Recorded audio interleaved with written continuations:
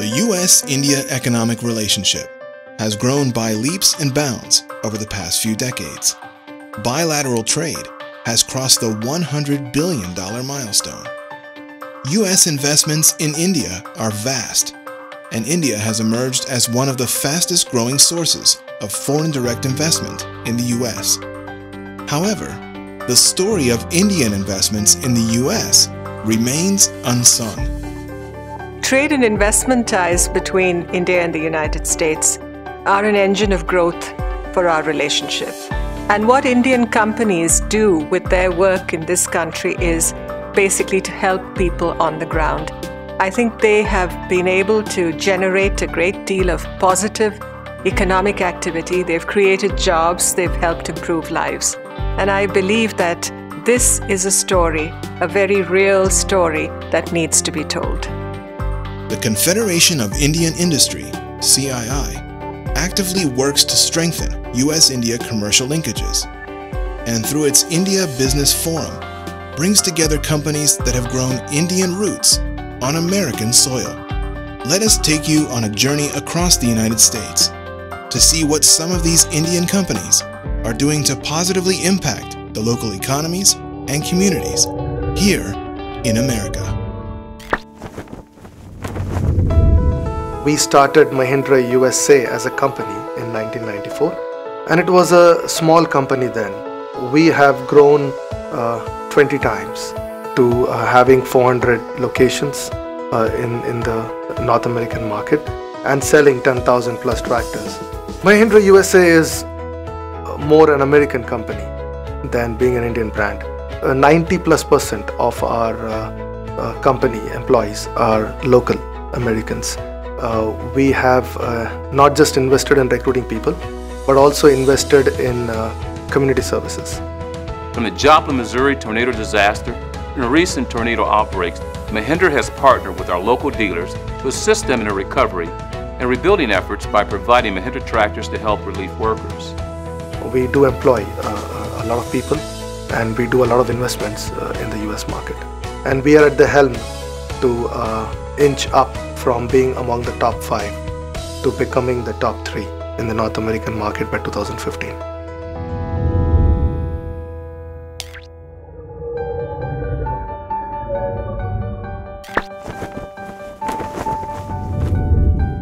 TCS began its work in North America in 1971 and established its first operation in New York in 1979. At Cincinnati, we have created more than 450 high-skilled jobs in the last 3 years, and our long-term plan is to get to 1,000. TCS success definitely depends on a North America success.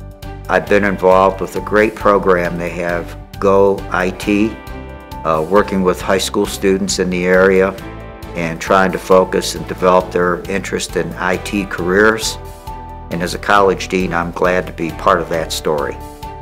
TCS has done provided some consulting services to some community-based organizations that really don't have the horsepower, let's say, to get the kind of things done that TCS can get done. Pine County is very proud, to say that TCS is located here in our county. TCS, when they come into a community, they want to make it better because of their presence, and mission accomplished.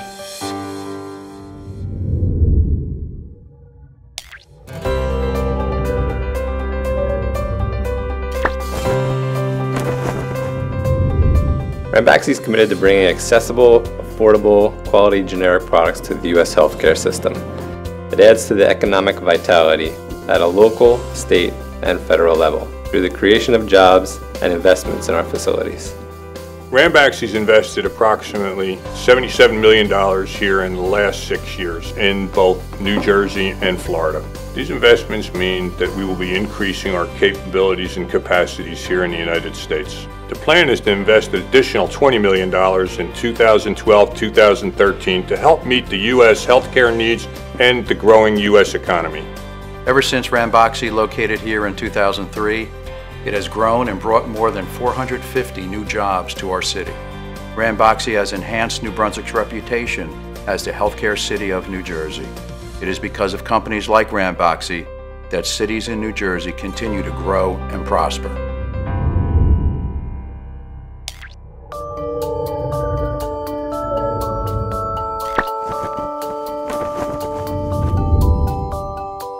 So HCL America came into being in 1989 in US, and we are currently having 8,000 employees. We push very hard to hire 80% of local residents. So from recruiting to training to retaining, we want to make sure that you get that experience here at HCL.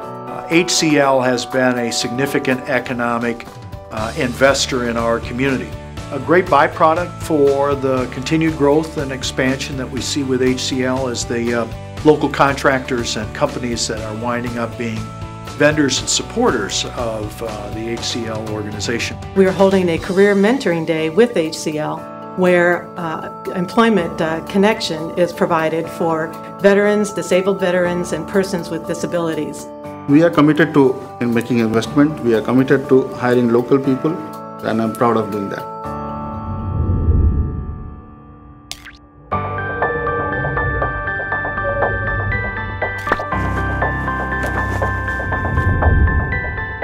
Welcome to US headquarters of $12 billion giant Larsen & Toubro. The relationship with US goes back all the way to 1945. Today we have almost about 3,000 people working in US. And as this business is growing, we expect to increase our local recruitment. We invested heavily and aggressively into hiring college graduates and visited a number of universities and colleges in the area. This initiative has really helped us drive employment in regions, has also helped us infuse capital into those regions where we're expanding our footprint and our employee base. And it's important for us as a member of the American community, quite frankly, to get people employed in regions, in particular in regions that might have been distressed during recent periods. We're going to move this program throughout the United States and bring in candidates into the sectors that they want to pursue their careers in. We're actually helping with solutions that can help our clients improve their top line and their bottom line.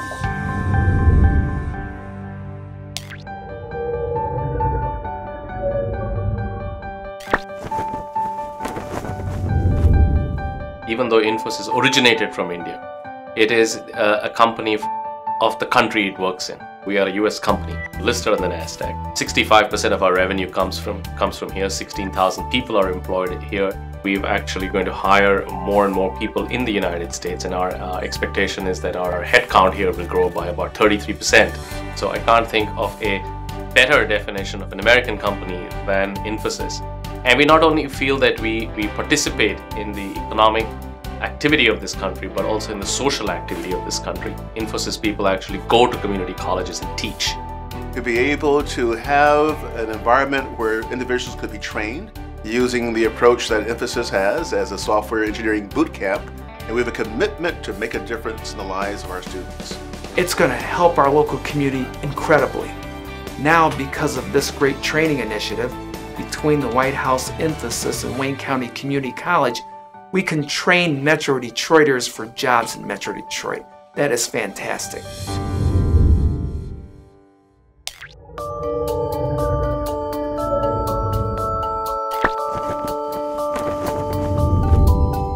Dr. Reddy's is known as a generic manufacturer, but we're actually pretty active in the sphere of developing innovative pharmaceutical products. We're pleased to say that we've grown from what was a very small entrepreneurial operation of a handful of people to today what's over 600 employees. In Shreveport, Louisiana, we acquired that site from a large chemical company. We made a commitment to grow that site. We actually moved product manufacturing from India to the US, which is very nuanced and somewhat of a surprise when we talk about that to people, because the common perception is that manufacturing goes from US offshore. We run as an organization what we call is a triple bottom line, and that's an equal focus on profit, people, planet. We are obviously an Indian company doing business in the United States, but everything that we offer in the US is very much tailored to a US environment. So I think we have embraced the best of both worlds.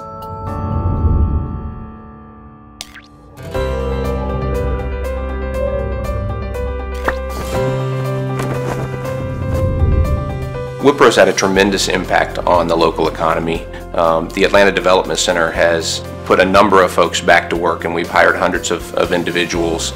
In the state of Georgia, we have over 750 employees. Over 80% of those employees are local employees. We make sure that our local Atlanta workforce, everyone from the entry-level employee on up in the organization, receives quality training. In Georgia, we were recognized by the Atlanta Metro Chamber of Commerce for our impact in terms of the local community.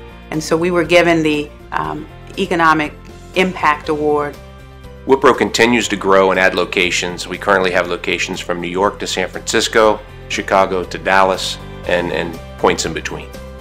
We help businesses do business better, which makes them more profitable and allows them to hire and invest in their larger ecosystem. And the cycle continues.